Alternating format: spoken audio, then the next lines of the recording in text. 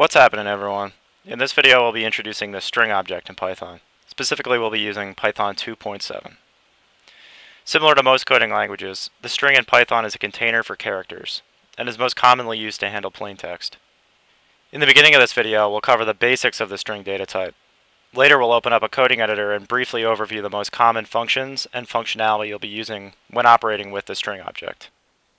So, to start off with, string creation in Python uses either single or double quotes. For example, we can create an empty string simply by writing a equals single quotes, like here on the left, or a equals double quotes, seen here on the right. They do the exact same thing. In some other coding languages, single quotes can be used to denote characters, while double quotes are used for strings. Recall, strings are effectively arrays of characters. For simplicity, in the rest of this lesson we'll be sticking to double quotes, but understand that under any circumstance they could be replaced with single quotes in Python. If we wish to initialize a non-empty string, the syntax is identical except we write what we would like the string to contain within the quotes. Obviously in this example we're setting another variable called a equal to some example string. So this a variable now is going to contain all of these characters that you see in the some example string in the sequence that you see them here. So it's basically an array where each element is one character. We can access any of the individual characters in the string using the same bracket operator syntax you would use for a list, or an array if you're coming from another coding language. So obviously here we have the same string from the last slide, and we're able to access any of the elements. So here we're accessing the 0th element, which is an S. Here we're accessing the first element, which is an O. And here we're accessing the second element, which is an M. The example on the right is showcasing a unique feature of the Python bracket operator. We can access elements starting from the end of the string using negative rather than positive numbers. For example, if we enter -1, we will be returned the last element, -2, the second from last element, and so on. So here we're accessing the last element simply by entering the index -1, and obviously the last element here is G. I'm not showing it on this slide, but note that we can also use the bracket operator syntax to set individual characters in the string. For example, if we called a of 0 equals quote z, it would replace the s in our original string with a z. We can add two strings together simply by using the addition sign. This will effectively stick the second string onto the end of the first string. This operation is also known as concatenation. So here we're setting our first variable a equal to abc, setting the variable b equal to 1, 2, 3, and then setting the variable c equal to a plus b, which is effectively going to take a, which is just abc, and then stick b onto the end of abc. And then here obviously we're printing out c, and you can see that it is exactly that. It's just abc 1, 2, 3. Python provides a convenient function called str, which allows you to convert any number, be it integer, float, and so on, into a string. So here we're setting a equal to 3.1415, the first couple digits of pi, and then we're just printing a out. So here we're setting b equal to str of a, which is going to convert a into a string. And then here we're printing out b, and we can see we have the same output as we had when we were printing a, except now it's in string format. These are just some of the most common Python string operations built into the Python coding language. In the next section we'll get to the coding editor and try some of them out. Pause the video here if you'd like to jot these down.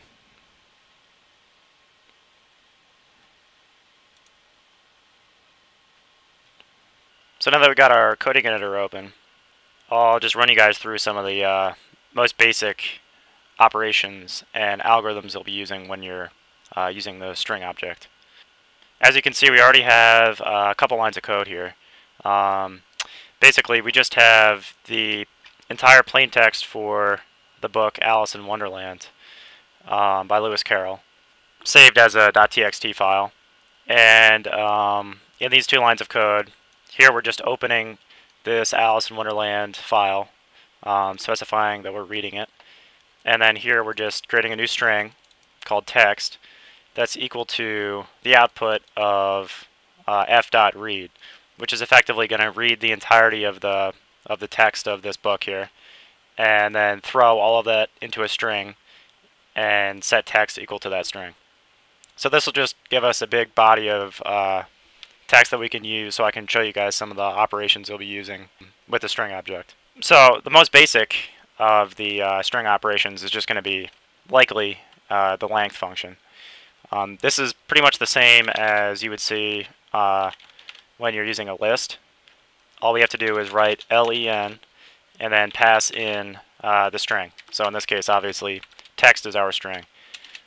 So we can switch over to our command prompt and run this, and we can see that we have 163,809 characters.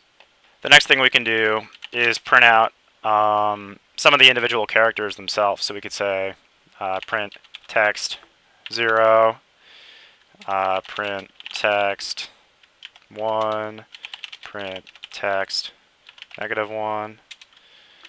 And recall that this is going to print the first character, this will print the second, and then because we're using the negative integer format, this will print the last character.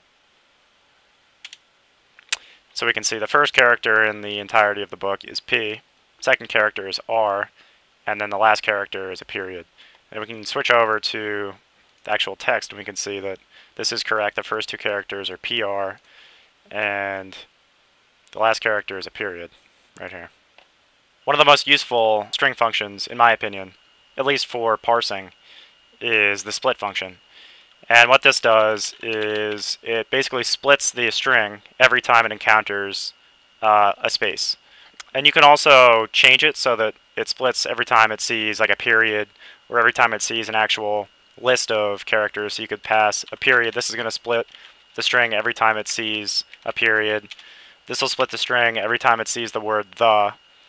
And pretty much it's going to return a list where each element is a subsection of the original string split around whatever character you pass. So by default, it'll split the string every time it sees a space character. So pretty much this is going to be splitting the string into a list of words. So we can say every word is equal to text.split, and then we can iterate over this and just print out all the words in the Alice in Wonderland book.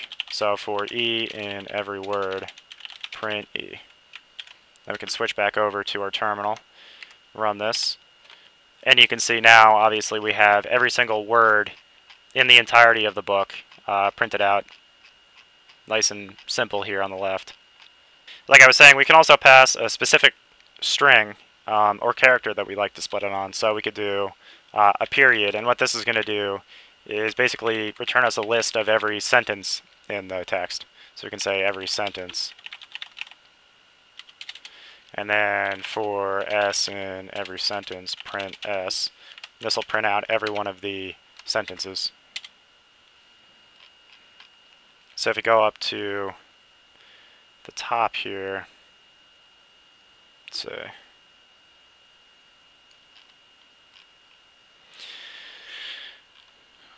We can see now we've got every sentence in the book printed out nice and neat. Like I was saying, this is really useful if you're parsing through some big data set, or you just want to clean up some plain text or text from a file. Another useful function is the lower function built into the string object. And effectively this is going to return the original string, but every time there was an uppercase character, it's going to replace it with a lowercase character. So we can say lowercase is equal to text.lower. Then we can print this out. Remember, it's going to be the same as the original, except we're going to have, obviously, no uppercase characters.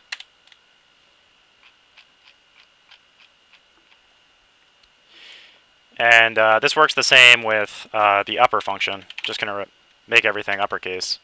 So we can change this to uppercase.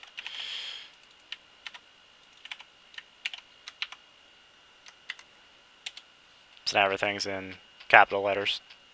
The capitalize function is kind of similar to the upper function, except this is going to just return a copy of the string where the first character is capitalized. So in this case, we already have, I believe the P is, yep, the P is uppercase already, so this isn't going to change anything if we pass the entirety of this text.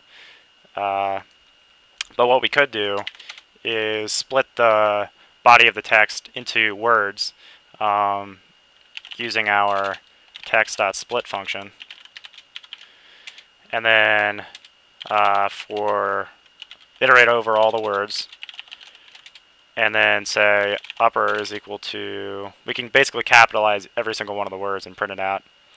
So it's equal to w.capitalize. And we can print that, and we should have every word in Alice in Wonderland but capitalized.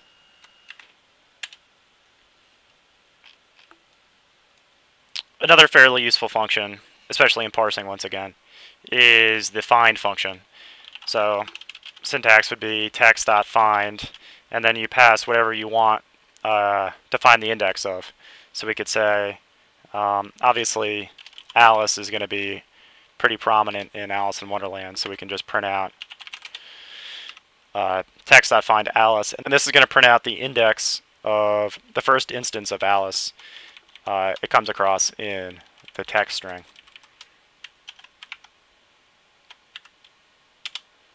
So obviously pretty early on we can see Alice is found in the plaintext. Another interesting one, especially in this case, is the count function, which you pass it a string and then it'll return an integer, which is a recording of the number of times that string is found in the actual text. So we could say text.count Alice, and this should be pretty high considering she's the main character. So we have 398 instances of Alice in the actual plaintext. The replace function will return a copy of the string where each instance of the first argument is replaced with the second argument.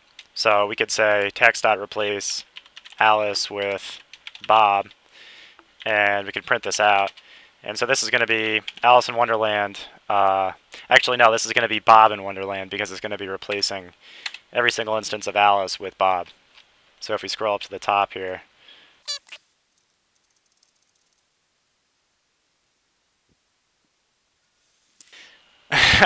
we can say this is now Bob's Adventures in Wonderland by Lewis Carroll. And then every instance of Alice was replaced with Bob.